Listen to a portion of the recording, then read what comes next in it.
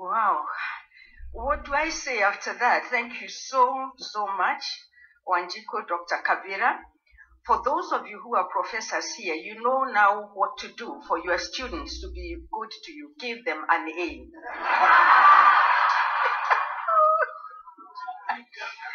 But she has set me up here because neither am I smoking a cigarette, nor am I naked.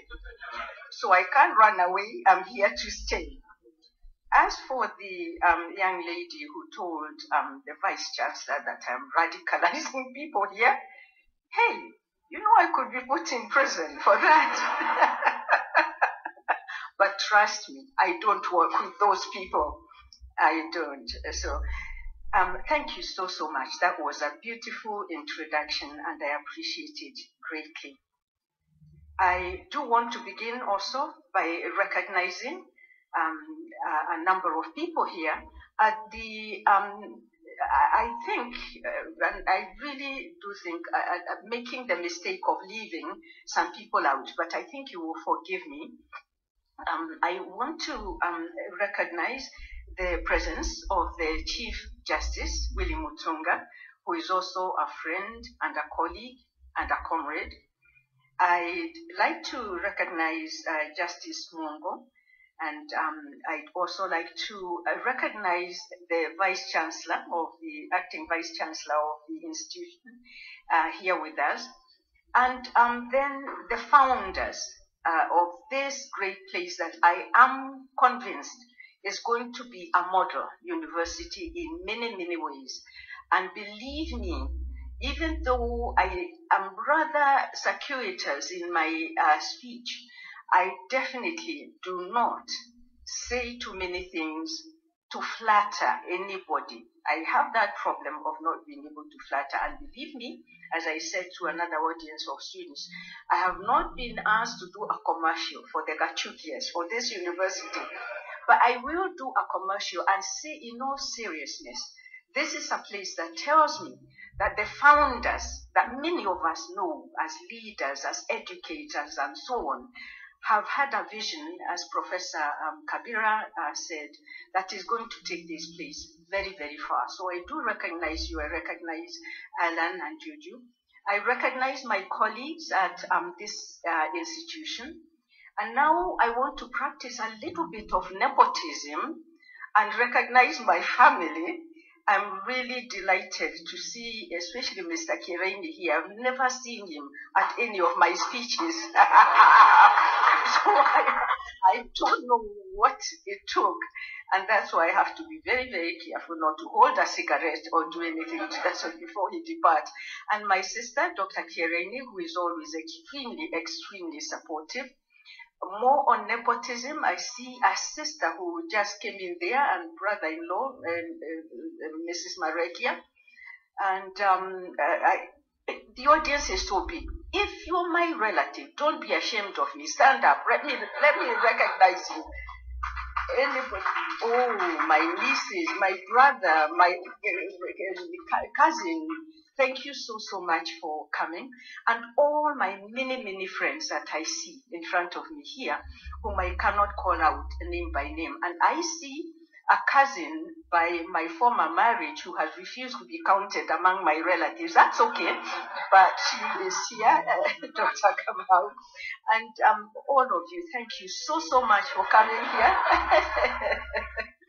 I know that you had better things to do at home and you've come here. I will try to make this as painless as possible. And whatever happens, please don't run away before I finish.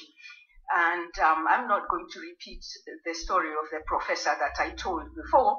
I will leave that aside. I want to say, though, before I begin speaking, what a warm welcome I have received here at Riara from the acting vice chancellor, the founders, the heads and deans of the various schools, and it really has been an exceptional kind of welcome that I have not seen this style of welcome anywhere. In my hotel, which they have booked a nice suite. I wondered what to do at the end of the day, because it was a huge basket of fruit, a huge bouquet of flowers, and I was being pushed a little bit, you know. I just thought, this is amazing. So let's thank Riara for giving me this chance to be here. I want to correct one or two misunderstandings before I begin, and one of it has to do with the fact that I know there have been some sources, because I was asked a question yesterday as to whether I actually did graduate from the University of Toronto in 1975, and the answer is no. I graduated from the University of New Brunswick in 1973, but there is someone who went onto the internet and put that 75 number there when I was at the University of Nairobi teaching already, and everybody has gone by that. So what I say does not matter, but please remember it matters. I want to correct that. The other piece of misinformation, or not misinformation, but different interpretations that I want to put here, because it's in the papers and I've had to correct it before, has to do with the time when my colleagues and I were working under very difficult circumstances and going through all kinds of unpleasant experiences, including some of them imprisonment and detention, including, by the way, your Chief Justice. He was once in prison and detention. Isn't that amazing? Shall we give him a word for surviving? Yeah, but they keep saying that I was imprisoned. I didn't actually go to serve time in prison, but I was in and out of, cells or interrogation from time to time, but I got home, soon thereafter, or a day later or so. The second one has to do with torture. I was never taken to Nyayo chambers, no. But if we think of torture as psychological, it's a verbal abuse. If we think of torture as when you are answering questions and your head is being bashed on the desk, if we think of torture as threats, being taken to hear noises to frighten you that if you're not careful, we will take you where those noises are coming from. If we think of torture as being threatened, that you're going to be taken into a private room and checked out in order for them to know whether you are male or female. If you think of torture as abuse that tells you, wow, come that you even have children, an animal like you are not fit to have, children like those. That's it. But I want to make it clear, I was never taken to any chambers for torture. I don't want to be like that one man who had scars all over the face, the hands, and so on. And he used to tell people he was in the liberation struggle. But the people who had been in the liberation struggle had never seen this man anywhere in the fighting areas. And so one day, one man came and started pointing out to this man with the scars all over. Say, you see him? You see all those? I did it. I did it on him. And people said, oh, it was a private quarrel. And this is where this man got his scars from. But he was touting as a freedom fighter. So I don't want to claim any credit or any pain that I never went through. That said, let me begin by saying this is a long topic. And Professor Kabira said, I will do a good job of it. I'm not so sure, but I will try. The topic is A Home Away from Home, a biographical sketch of working in the diaspora and working in the context of the African dialogue. Now, this is another setup. How do you completely cover that topic? It is so wide. I don't know what to do with it. But I do want to say that this topic, A Home Away from Home, is one that I want to dedicate to my daughters, Mombi, who is still alive, and Jerry, who passed away some while ago. And to also say that Micere is an old girl of Riara at the kindergarten level. So I'm dedicating this poem to them because this whole topic of a home away from home is something I cannot speak about without thanking them, because I don't think I would have survived it without them. And therefore, I will begin by reading a poem from my mother's poem and other songs that I wrote and dedicated to them following one session in those interrogation spaces where I was being told I'm not fit to be a mother, I'm an animal, and so on. And in rebellion, as those of you who are in the arts know, you talk back. If you are in space where you can't talk back without getting into a lot of trouble, then you look for ways of talking back. And writing as well as imagining is really a tool for talking back, for naming yourself differently from the way you have been named. So I'm saying in this poem, I'm actually not an animal, but in actual fact, the generation that is, that includes my children, are people who will give birth to a different moment than we are having right now. So I will read you that poem, and I think that I'm being actually quite daring to read the poem because it was read to us the other day by a student here at Riara, Hagai, and done so beautifully that if I mess it up, please understand. And I would like some response. And by the way, I forgot to say thank you for that beautiful recitation. Let's give her a hand again, yeah? So if I mess up the recitation, since you did yours so well, you will understand too. I do want a response from you because today I'm going to adopt orature as a method of delivery in, giving my talk. And I would like you to say the beautiful ones were born. When I point out to you, please say the beautiful ones were born. Again? And if you feel too lazy not to say it, don't worry, I won't take it to heart. But the poem is called Birth, for my daughters Mombi and Jerry, companions, friends, and unfailing comrades in the struggle, especially during our mountainous life in exile. The beautiful ones were born. The beautiful ones were born under leopard skies, under roaring thunder, under flooding rain, under drowning earth. The beautiful ones were born before the grandeur of the majestic Rift Valley, over Kilimanjaro in defiance, up Kirinyaga in awesome victory.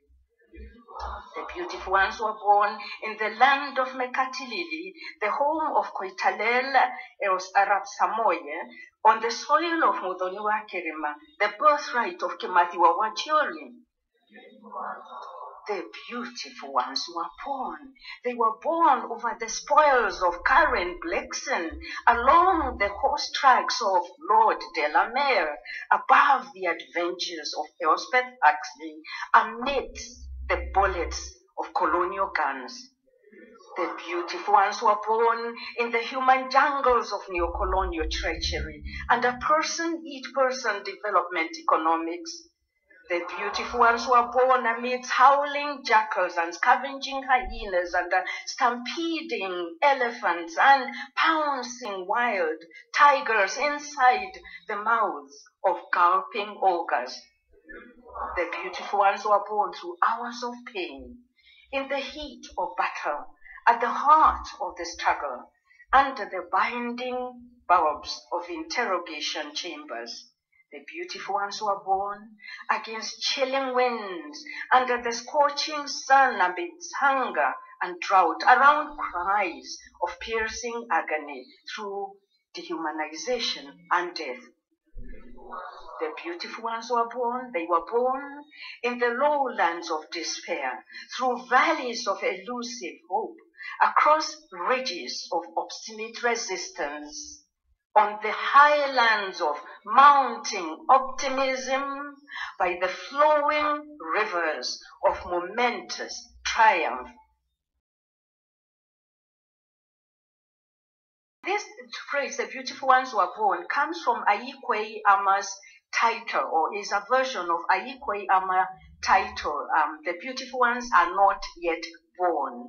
And I'm arguing they were born a long time ago in our ancestors, in our grandmothers and aunts and so on, and in their children and generations before us. It's a poem of hope, and I agree with you, hope is very, very important. Allow me to begin with the concept of birth. The concept of birth and what this means, and also to tie that together, the concept of hope. In fact, because I don't want to take a very long time, let me focus on home, the concept of home, because it's a part of our topic this afternoon. And what do we mean by home? When we talk of home, we think of a warm place to which we belong. There is connotation of belonging, of rootedness. There is connotation of a space that facilitates connection with our people, with brothers and sisters, with our relatives, so on and so forth. Connection with the past, our ancestors and those who have gone before us. A place where there is history, and a history we associate with and know and hopefully love, with family and community, with even geography, the lovely trees we see around us, and the rivers and the mountains, and the way that we know that there will be a season of cold and a season of warmth. We know there will be a rhythmical season of planting and rain and so on. We are in rhythm with life when we are at home. It's a place that has familiar environmental impactful forces that are all around us. It's a place where we hear ourselves being validified, a place of validification where one feels acknowledged, recognized, and affirmed, validated. And I do want to say that it's been very, very moving, this idea of being home and feeling recognized and loved and wanted. Home is a place where we can say we have a comfort zone. And I do want to say here in talking of home, and Professor Kabira's points that the Kirainis have provided home every time I have come here. My other sisters who are here and brothers and so on, my friends, you have given me a sense that has made me feel I'm embraced, I'm at home. So that concept of home is critical, and it's very important in order for us to go on this journey of the topic that I'm tackling. Now, I want to go beyond this and say that departure from home is therefore a very, very difficult, move. And let me first of all say that there are two departures or ways of leaving home. There is voluntary departure, where I choose to leave and go for some reason, either to better my life or to have a change in life or whatever. Voluntary departure from home. But there is also forced departure from home, where the traveler and the person who is leaving has no choice and no say in what is happening. Now, I want to argue that all departures are difficult. You are cutting, strings and so forth. Departures can sometimes be temporary, but they can also be permanent. But as one is leaving, not knowing, is this a temporary kind of departure or is it a permanent departure? It can be a very, very frightening move to make. Now, leaving home, as I say, even voluntarily, because you want to do so, is difficult. And we get nostalgic once we get to the other end because we are missing home. But when one leaves home under enforced circumstances, the fear of the unknown multiplies and becomes really, really frightening, because you don't know what you're going to find at the other end. And you don't know whether you're going to be able to build a home when you arrive at the other end. So then, leaving home under this second set of circumstances can be painful, it can be traumatizing. It means disruption, It means disconnection. It means alienation. It means psychological trauma at times, and in fact, a very, very difficult space to enter.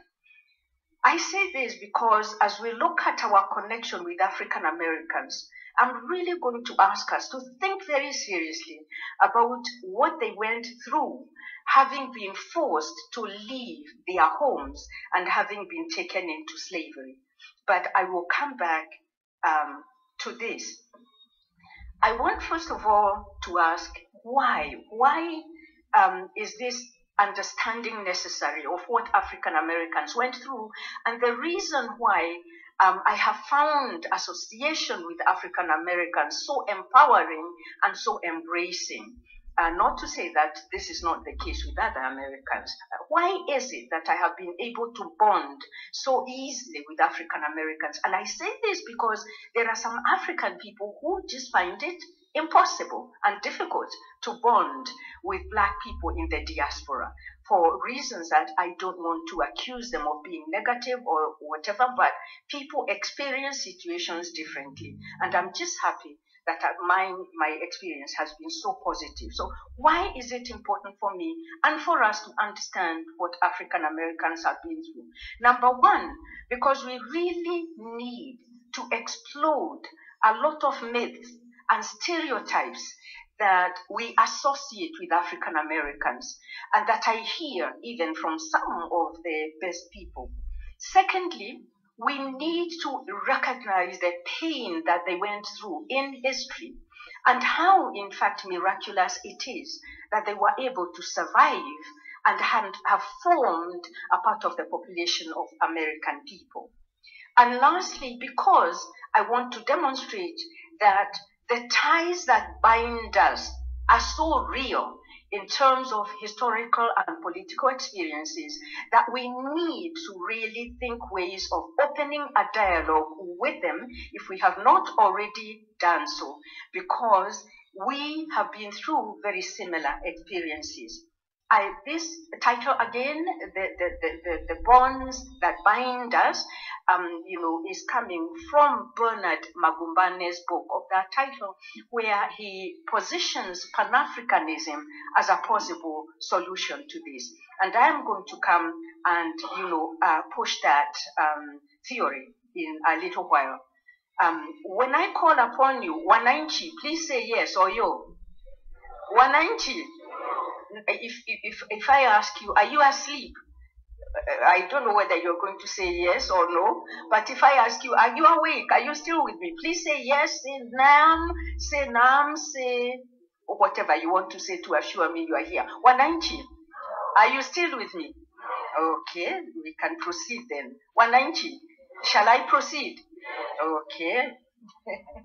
Don't say no before I finish. If I have any enemy here, don't behave like that man in the church who waited for the priest to ask, has anybody got any word against this wedding couple? And after very dramatic silence, somebody at the back says, yay, I've got it. But when the priest followed up the matter, realized that this was a local drunkard who had wandered into the wedding. So if there are any local drunkards here, please, just let me go on. So, Wananchi, shall I proceed? Okay. So, leaving home then is a very, very difficult situation. I want to speak therefore a little bit about the transatlantic slave trade, which took place from about 1502 to 1841.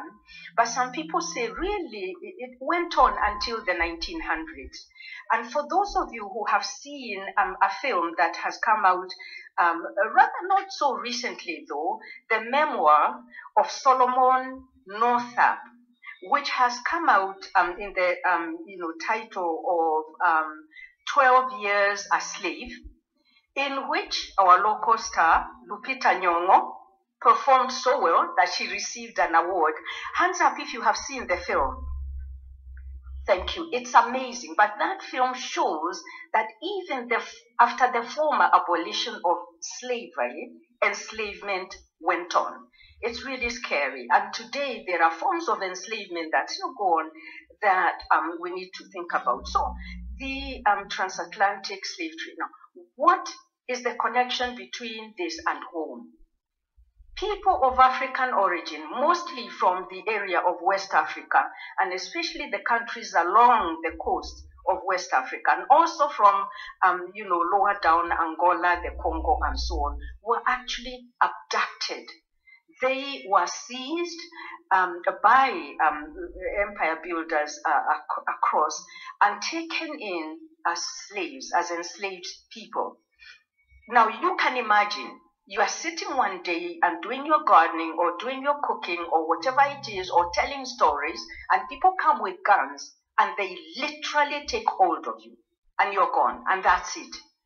For those of you who have visited Dakar and Senegal and, have gone to where enslaved people used to live from, you will agree it's one of the saddest moments that you see.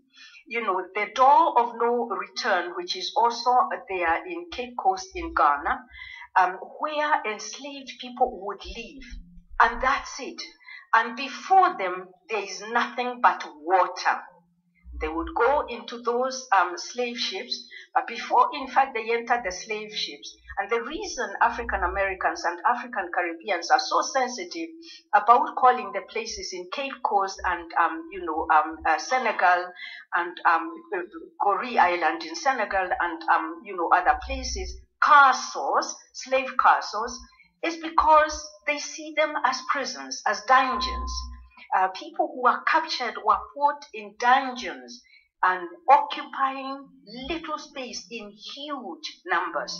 Those of you who have seen Haile Gerima's work, Sankofa, and also his wife, Shirikiana Aina, Professor Shirikiana Aina, The Door of No Return, will know the dramatized notion of what happened with those people. Okay, so you are taken out and you're put in ships in chains. And in those chains, having those chains, you just have to do the necessary where it has to be done, if you understand what I mean by the necessary. So you're also with other people, you go for days and days without food, you're being whipped for no, good reason and so on. And many people died in that passage that we call the Middle Passage, as they crossed the Atlantic in order to go into the lands of slavery.